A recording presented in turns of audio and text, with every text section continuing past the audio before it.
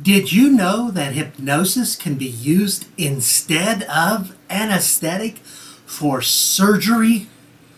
Stick around, find out more.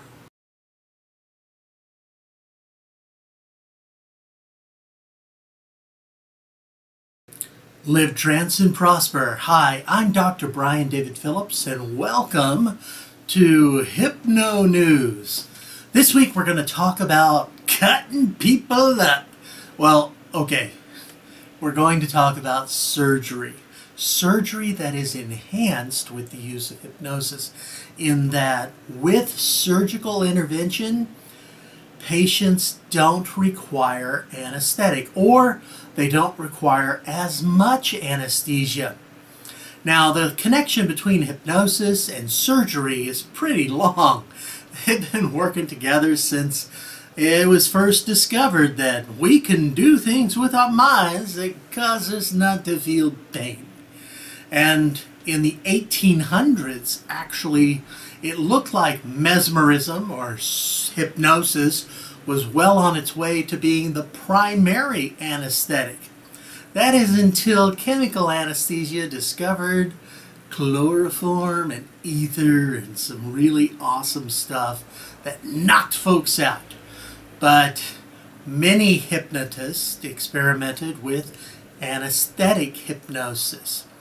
James Esdale actually performed hundreds of surgeries during his work in India using mesmerism or applied hypnosis alone. In fact, one of his famous cases was a man who had a tumor on his testicles the size of, oh, it was a big thing. In fact, he used to use his testicular tumor as a writing desk, and Esdale removed that tumor using mesmerism as the anesthetic. And you can imagine, especially the men watching this, how painful that surgery might have been had he not had an anesthetic. And he didn't have any chemical anesthesia. He just had the power of the mind, which is absolutely wonderful. So mesmerism, then hypnosis, was used a lot in surgeries, and then it fell out of favor when chemical anesthesia improved. Today, more hospitals are experimenting with the use of hypnosis, either as an adjunct supplement to anesthesia or in place of anesthesia, partly because hypnosis doesn't have the side effects anesthesia has. Prior to any anesthetics being used in surgery, death rates for surgical operations were very, very high. Once they started using hypnosis, though, the death rates fell. Chemical anesthesia has been improved over the last century and a half to the point that death rates are fairly low, but they do happen, particularly with general anesthetics. So if a hospital can find an alternative to putting someone completely under a general anesthetic, they will opt for it. And a hospital, it's an investigative or teaching hospital in Paris, has recently performed over 70 cancer operations using hypnosis and a local anesthetic instead of a general anesthetic. This is the Institut Curie in Paris, where they performed over 80 cancer operations. Now, the technique's been offered predominantly by hospitals for several months for the patients who don't want to go under general anesthetic. The hypnotist, who is an anesthesiast hypnotist, Dr. Aurore Marcoux, is present and talks the people through the process. Essentially, there are protocols, and a competent, medically trained hypnotist can perform this work, or a hypnotist who is competently and fully trained under a supervision process with doctors can, of course, perform this work. There are some wonderful hypnotists who provide training in this sort of work. I received this sort of training, and it's absolutely wonderful to work with folks. Now, essentially, when Marcoux works with folks, he gives them verbal suggestions to help them relax and to kind of get into the zone.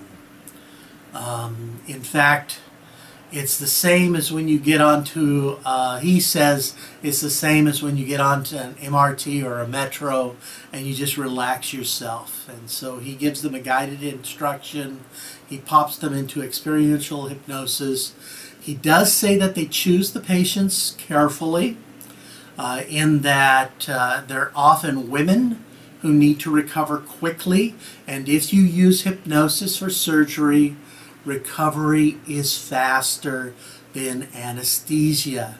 And that's partly because general anesthetics cause a wear and tear, a strain on the body system that can affect the immune system and the healing system.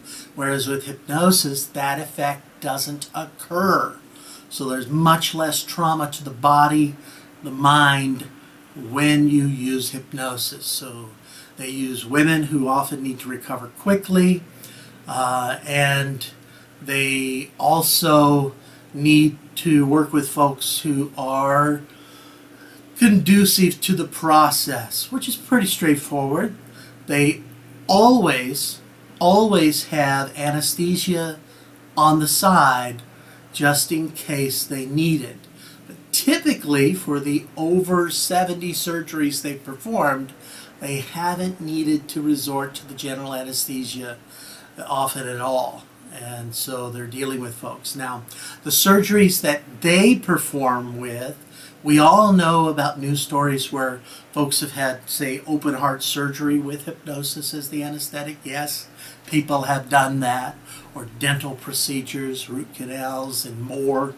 But for the Institut Curie in Paris, they limit their hypnotic processes with folks who have surgeries on limbs where a local anesthetic can be used. So they're still using a local, which will kind of numb the area. So they might do surgery on an arm, a leg, eye, or the breast. They've done many mastectomies with hypnosis alone. They tend not to use this sort of procedure on things like the liver or the heart, although other hospitals have indeed done that sort of work. Next time you need surgery, don't need surgery, but if for some reason you need surgery, you might consider a hypnotic adjunct as well. Now, I am absolutely not saying don't use anesthetic, just hypnotize yourself. I'm saying use your doctor's advice, but a hypnotic supplement to your work can certainly increase the healing rate and lessen the trauma to the body. Isn't the mind wonderful? I hope that's been interesting or helpful to you. Be sure to click subscribe so that you can get notifications from YouTube whenever we have new videos coming out. We tend to have new videos every week. Well, we don't tend to have new videos every week. We have new videos every week. On Tuesdays, it's HYPNO News and Rants, sometimes a rant. Wednesdays, well, that's tips, tricks, and methods where I talk you through a new trance technique or how to do things. That's also when I answer your questions. So if you have questions, be sure to comment so that I can answer them. Maybe I'll even make a video about your question. Thursdays are special. That's trance time, when I guide you through an authentic trance experience. Be sure to check out our web pages. Lots of good stuff on the web page.